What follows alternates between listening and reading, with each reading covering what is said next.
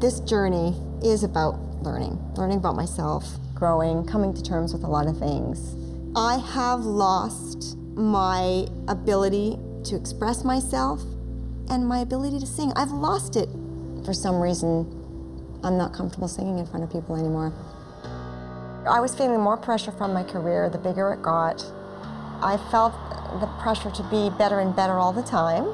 It just affected me. I was slowly losing my voice and slowly losing my confidence.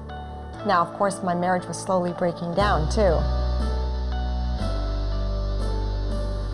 First, I found out that my marriage was over. And then the next day, I found out about the affair. It was a real death. I really lost my sense of trust, compassion, honesty. Forget that. That's all gone. That's dead.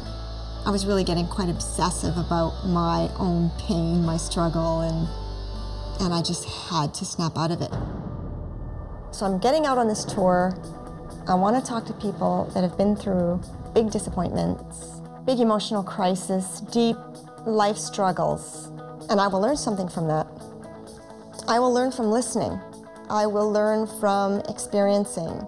I will be inspired by other people. Life's two most important questions are why and why not. The trick is knowing which one to ask.